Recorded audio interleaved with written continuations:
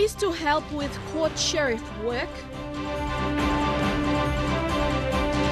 Lay magistrate speaks on serious crimes by youth.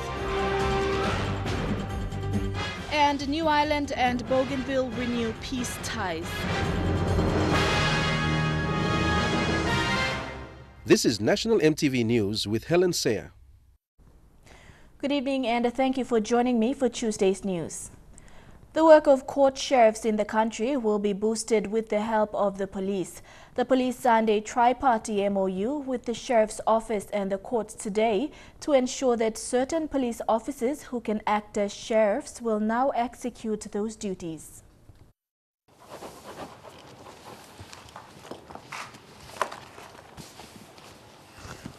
The MOU formalizes a long-standing relationship between the Sheriff's Office and that of the police, something that has not been utilized for decades.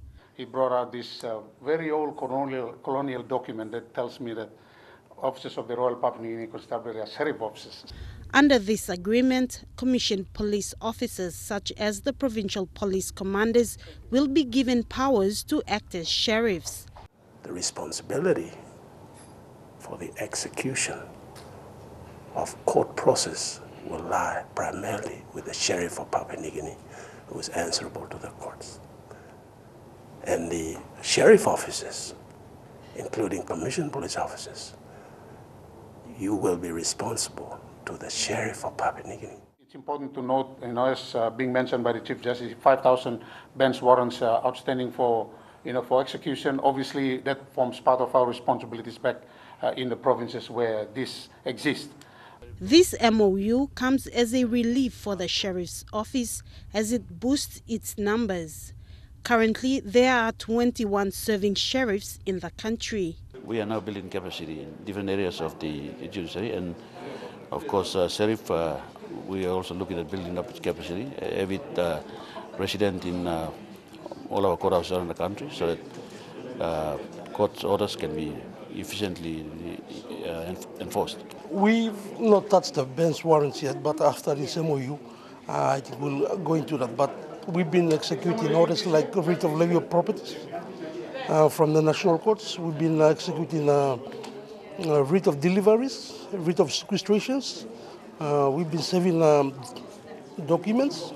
It's been a tough job.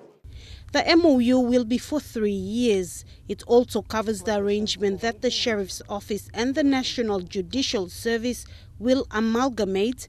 Is that the Sheriff of Papua New Guinea will take over the role of providing services, security services for the courts. And for the possibility of a police post to be established within the court premises. Sarah Aupong, National EMTV News. A lay magistrate says there is a noticeable increase in the number of serious crimes committed by young people aged between 14 and 18. District Court Magistrate Jeremiah Singomat says children as young as 14 are now committing offences which include violent sexual offences. Singomat says 7 out of 10 people attending court are young offenders. Martha Lewis with this report.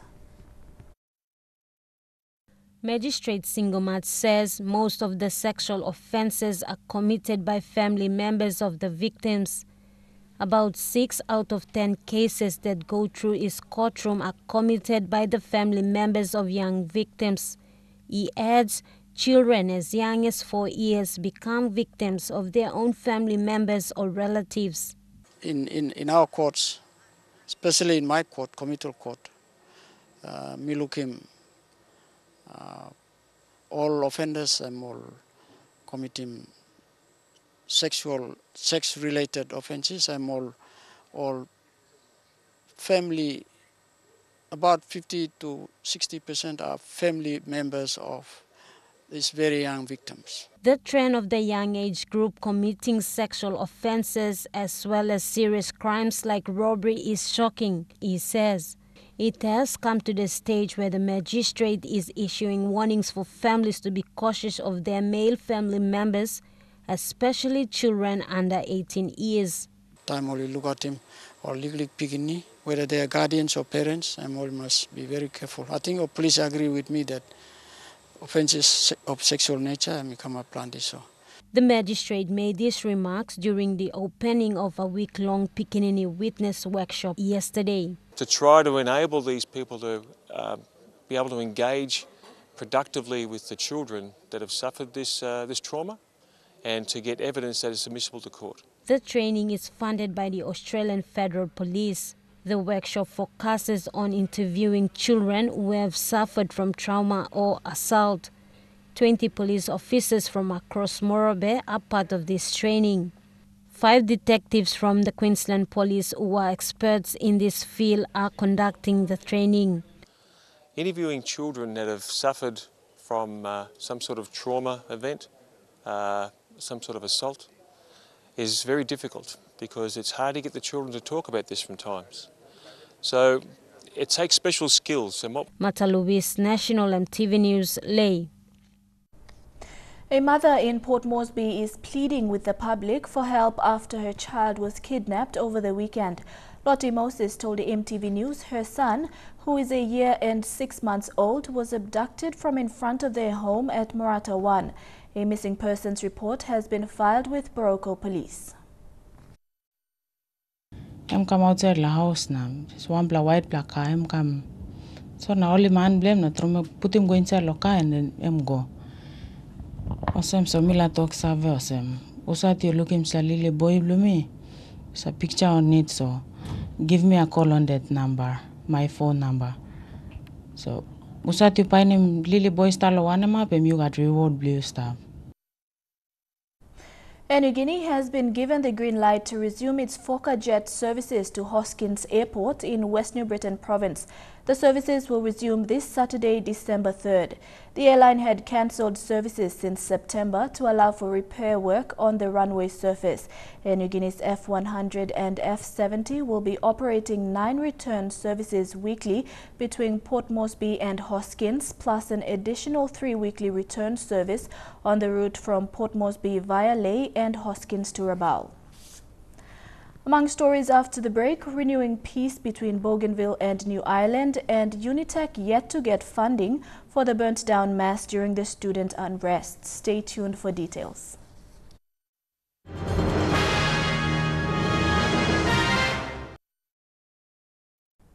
Welcome back. The people of New Ireland and Bougainville have had a long-standing relationship, one that was sealed by way of a peace ceremony 8 years ago following the Bougainville conflict. The conflict had a huge impact on the 2 neighboring island provinces, partly because current New Ireland Governor Sir Julius Chan was accused of hiring mercenaries to end the Bougainville War.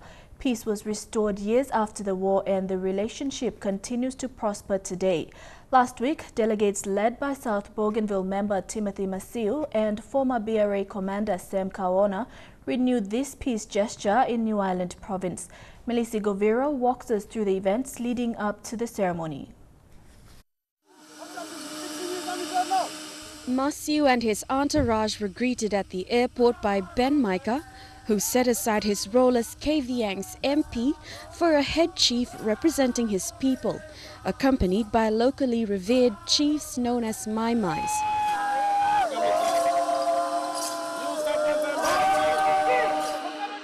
The leaves in their hands, known as dalman to New Islanders, was symbolic of peace and unity.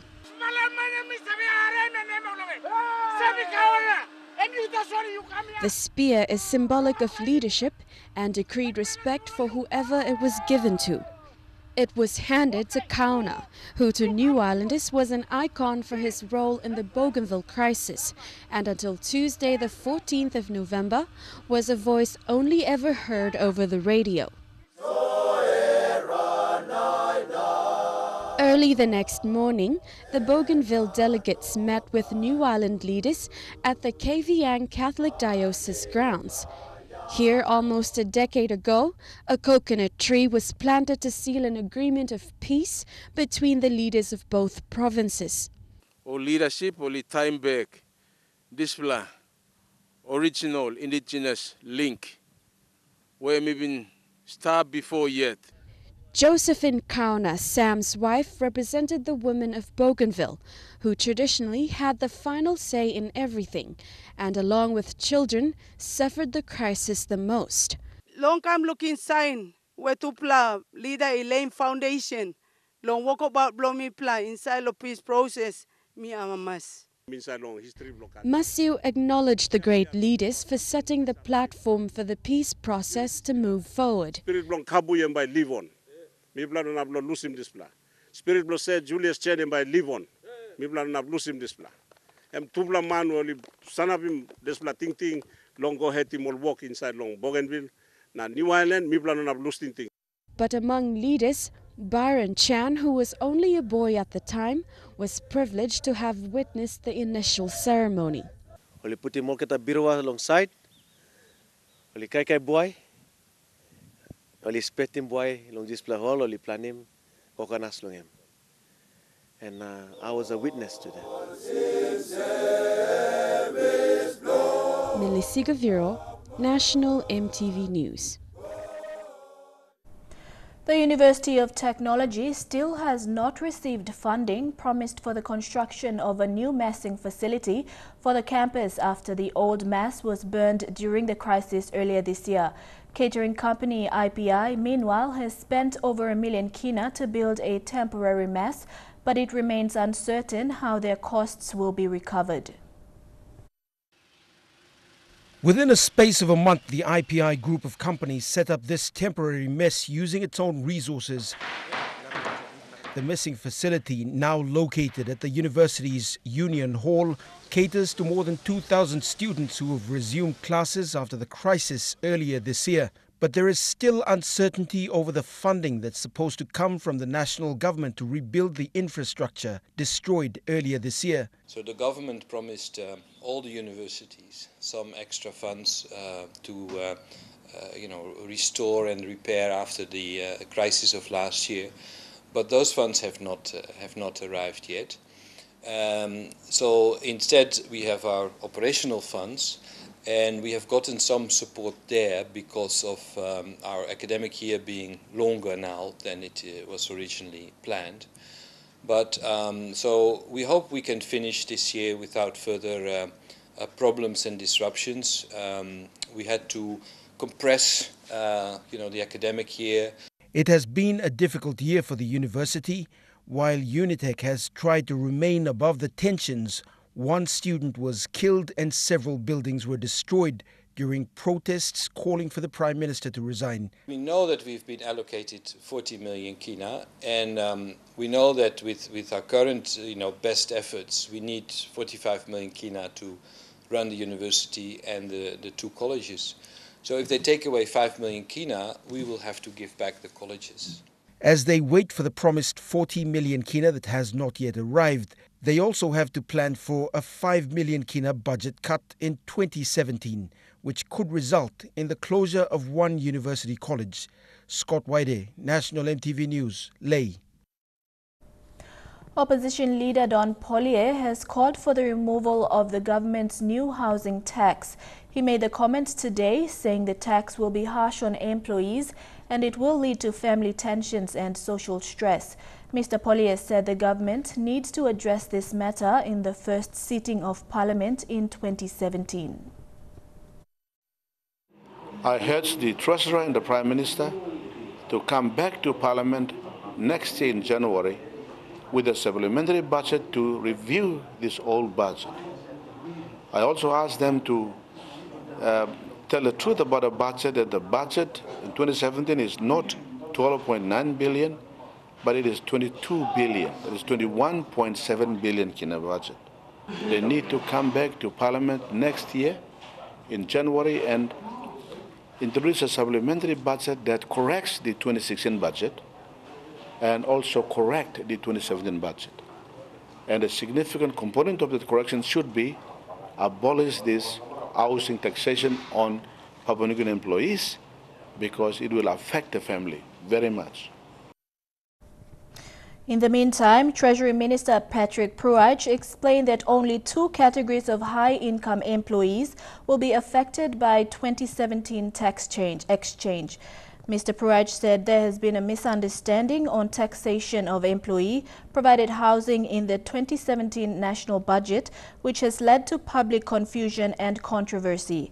He said the 2017 national budget only extended taxes that have been implemented since 2011 to include 2 new categories that encompass very high housing rentals.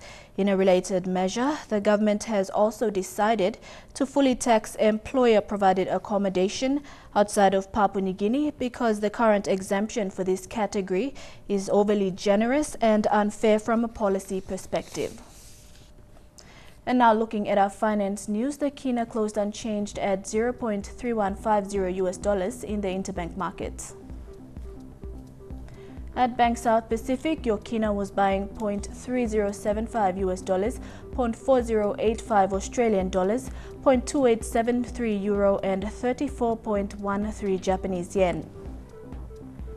Looking at commodity prices at New York close, coffee and copper closed higher, while gold and cocoa closed the day lower. Palm oil and crude oil closed lower, while copper closed the day higher. And on the stock market, the Dow Jones closed at 54.24 points lower, the ASX is trading at 6.9 points lower, and the All Ordinaries is trading at 12.14 points lower. National EMTV News continues after the break. Stay with us.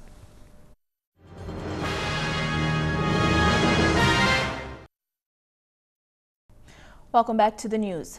Solomon Islands High Commissioner to Papua New Guinea, Barnabas Anga, says that through the South-South cooperation, other islands in the Pacific will adopt some innovative ideas that have been developed by Papua New Guineans. With Papua New Guinea seen as the leading island nation, this will enable other nations to engage more with their big sister country. High Commissioner Barnabas Anga made a diplomatic presence in the Regional Knowledge Exchange Workshop in Port Moresby.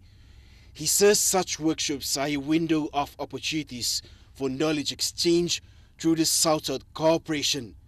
The meeting discussed ways to strengthen anti-corruption initiatives with citizens through the use of information communication technology. This will help state institutions, agencies and citizens improve public service delivery. Both countries, including Solomon Islands, has made attempts to really put the structure in place and put the operational initiatives. Derek Futasi is the Deputy Secretary to the Prime Minister of Solomon Islands. An important way forward for Solomon Islands is the need to restructure government institutions to weed out corruption. So among other important institutions that need to be established in Solomon Islands is this anti-corruption commission. Vanuatu was represented by the Policy Advisor to Justice and Community Services Minister, and he said to Riki Wa'oa. He said PNG's Phones Against Corruption, a platform jointly initiated by PNG's Finance Department and the United Nations Development Programme and supported by the Australian government, is worth considering. Departments of Finance innovations, especially like Phones Against Corruptions, and maybe incorporated into a national framework. Meanwhile, Vanuatu and the Solomon Islands will adopt PNG's Phones Against Corruption to scale up their anti-corruption initiatives. This reporting tool through mobile phone text messaging or SMS, since introduced in 2014, has led to 77 cases investigated by PNG's Finance Department. Fabian Haklitz, National EMTV News. During its graduation ceremony, Laloki Secondary School received another pledge for assistance from the provincial member, even though pledges made by the provincial government in the past are still pending. Since Laloki Secondary School's elevation from primary to secondary in 2014, they have not received any money promised to them. Laloki Secondary School is yet to receive the 50,000 kina that was promised to them by the central provincial government. When we celebrated our 30th anniversary in 2013, governor pledged for 50,000. We never got that money. The Central Provincial Administrator said there are reasons as to why there were delays for the funds to be sent to the school. That never came to my attention, so I was not able. But now that they have mentioned it, I've told the audience and also the crowd here that that the principal will have to come and see me on that, and then we will make good the amount that was promised to them. The member for Kairuku-Hiri, Peter Isoaimo, pledged another 50,000 kina to the school during the graduation ceremony yesterday. With him making that pledge today and promising us that we will get that money, we are looking forward to it. The school has 820 students, of which only 28 are boarding, while 440 are day students. The school has projects to be completed, yet funding is a factor that is halting these plans. We have some money from the TFF and parents' contribution of what we call PNC support grant. We've already put up a 3-block of classrooms, but it's incomplete now. So with that, the 50,000 that's going to be given by the member, we will use that to put the final touches to the 3 classrooms that we have. Gaile Kivali, National EMTV News. Chukai Sports is next. Jeremy will join us on the other side of the break with highlights from this afternoon's first semi-final match between the United States and North Korea. Stay tuned.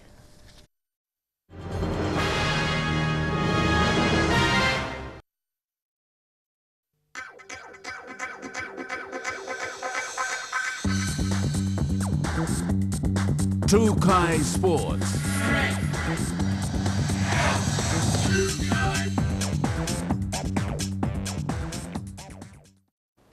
Welcome to Chukai Sports. The United States and Korea DPR played the first of the semi-final matches this afternoon, and after 120 minutes, Korea DPR won that match 2-1.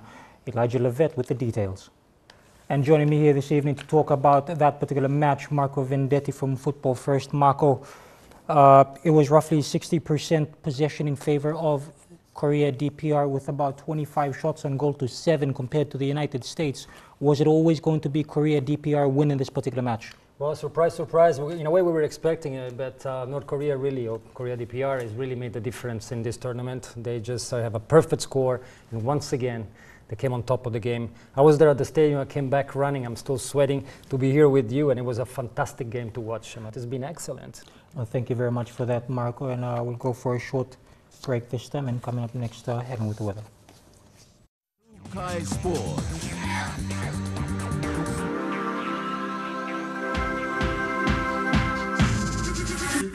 Chukai Sports. The weather details are proudly brought to you by Dulux Weather Shield. Worth doing with Dulux.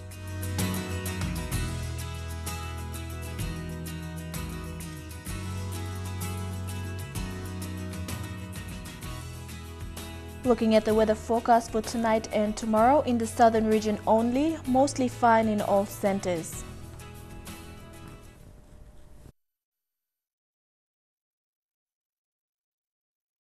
The weather details are proudly brought to you by Dulux Weather Shield. Worth doing with Dulux.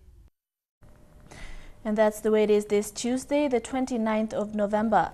Coming up next, the second semi-final of the FIFA Under-20 Women's World Cup between France and Japan. That's straight after this.